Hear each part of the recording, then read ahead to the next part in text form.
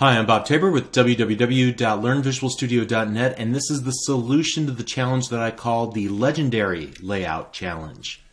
Now, remember, don't be watching this solution unless you've already cracked open Visual Studio and written a line of code or two. Ideally, you would only watch enough of this video to get unstuck. Remember? Okay, well, let's go ahead and get started then. So let's create a new project, and we're going to call this one Legendary Layout, and click OK.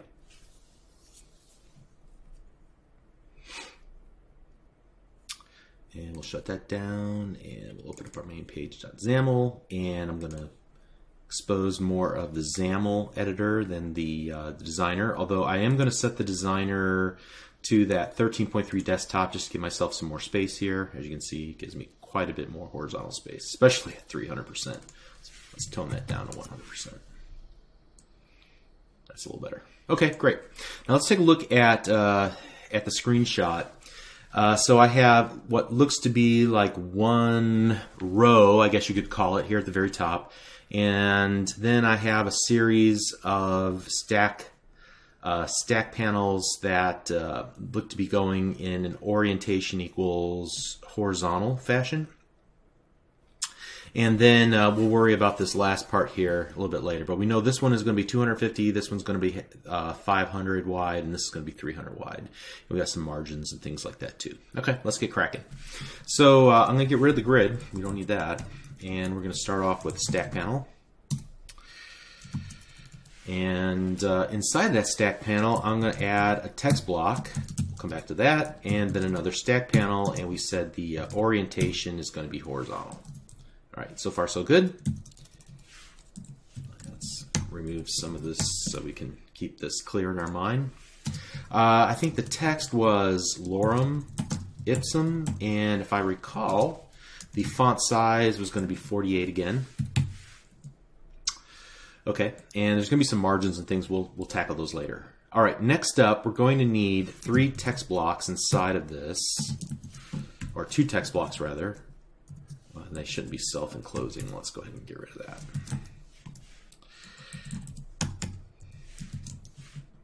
There we go. And then I know that final little flag area with the blue and the red and the yellow squares, that's going to be another stack panel of rectangles. So I'm just going to add 3 rectangles here, and I'll come back to those. Okay, so that's my basic layout. You can see kind of what I do. I get a mental picture of the general layout, and I could test this theory or this little design by just looking at what I've got so far inside of the designer, but I'm pretty sure I'm close on this one. All right, so inside of each of the text blocks, what I'm going to do is go and grab some lorem ipsum. Let's minimize all this, open this file up.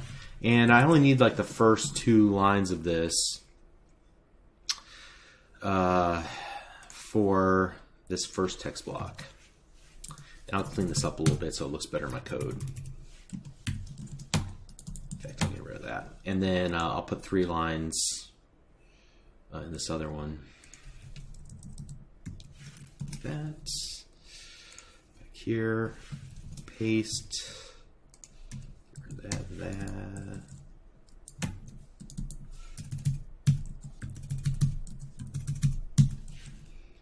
All right, good. And I know that we want the width of this to be 250, and we want the width of this to be 500. Now let's take a look at what we've got so far here in the designer, and you can see that we've only got 1 line. Remember what I said you have to do to fix this? You have to set the text wrapping equal to wrap in order to get it to kind of flow through the entire space of that text block. Let's do the same thing here. All right, that should take care of that. We've got some margin issues to work on, but we'll worry about that in a moment. So let's see, we want the orientation on this to be horizontal, and so this will have a fill of blue, and we're going to put the width of it at I believe it was 200 by 200, height 200, oops, And then the fill of the first one I think was red, and the fill of the second one was yellow.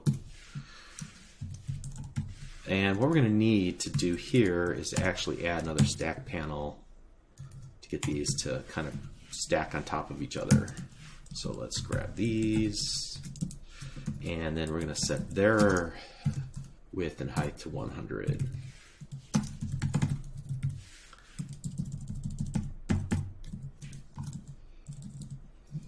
Like that. All right, so now let's see what that looks like. All right, something not quite right about this. You can see that the rectangle wants to center itself inside of the vertical space available. So we're just going to set the vertical alignment equal to top, and that should fix that. All right, we need some margins now. Let's go back here and let's view the image. Looks like there's 20 here, 10 here, 10 here, 10 here. Maybe 20? Should be about 10, I think. So we'll go 20. Yeah, maybe we should use 20. That does look like a lot of space for 10. Yeah, it's probably 20. All right, so we'll just go for the entire stack panel. Margin 10, and then let's see the top. Do we have some space at the top? Let's go ahead and put just 20 at the top, and then we'll 20 underneath this one. So 0, 0, 0, 20 margin for the text block at the top.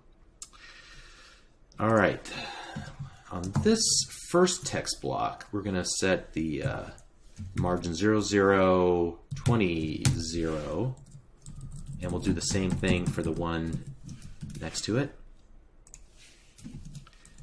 And I think we are pretty much done. Let's go ahead, first of all, and get rid of the frame counter. Save that, and now let's run the app. All right, I may have too much space here on the top, so I may not have needed that, that margin there at the top. However, I think everything else looks pretty good.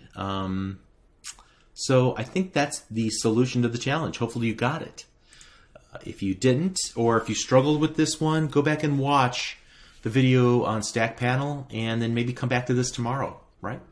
All right, let's move on. We got one more challenge, and it's going to be a little bit more difficult. We'll see you there. Thanks.